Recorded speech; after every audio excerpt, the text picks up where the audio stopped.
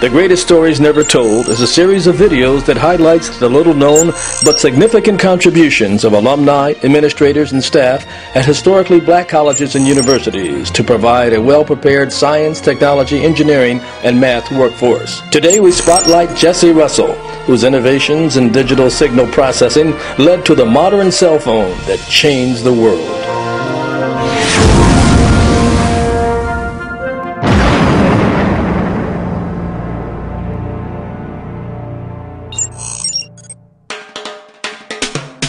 The cell phone has revolutionized how we connect to our world. It has created a paradigm shift in how society communicates. Cell phones have become indispensable for businesses, families, and individuals. Its usage has gone up from 34 million to over 204 million in the last 10 years. Few of us can imagine life without our cell phone.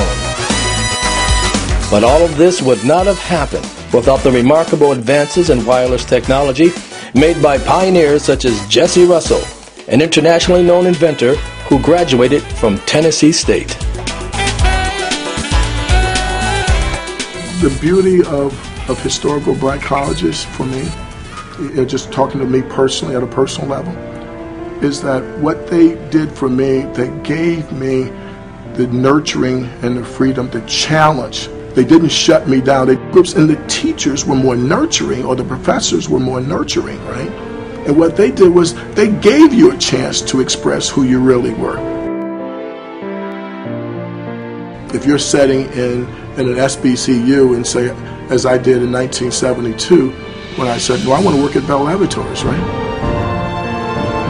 I ended up at Bell Laboratories, and in 1980, I was selected as one of the most outstanding engineers in America under the age of 32. Coming from a very poor environment, single family, 10 brothers and sisters, at least 9 brothers and sisters, right? Out of Nashville, Tennessee. I never will forget once I won that award I was telling you about earlier, I didn't know anything about cellular radio. Never heard of it. It was in our organization. But right after they broke up the Bell system, the technology that nobody wanted was the cellular radio system. You know, and that they had tried to send it to the telephone companies, right? And then they sent it back to AT&T, right? So we had this sort of displaced group of people, right? I never forget the day my boss, his name was Jess Turner, he said, Jesse, I know you don't want this job, right, to hit the cellular radio group, but I believe that the future of communications will be deeply rooted around this concept of cellular radio.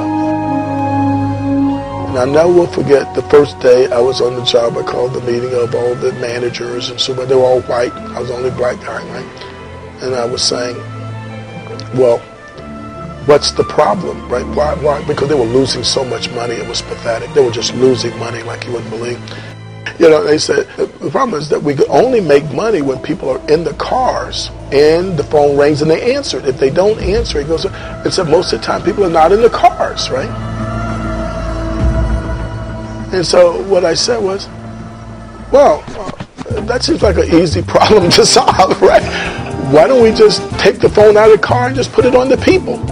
And I said, I guarantee you, if you put the phone on the people, I was thinking about just making money, right? So I said, I guarantee if you put the phone on the people, when it rings, they'll grab the phone. And I said, every time they grab the phone, we'll make $1, right? You know, right? You can tell a brother coming from the street, right? It's like selling stuff, right? So I said, every time they hit the phone, right, we'll make $1, man. And I said that we could turn the business around.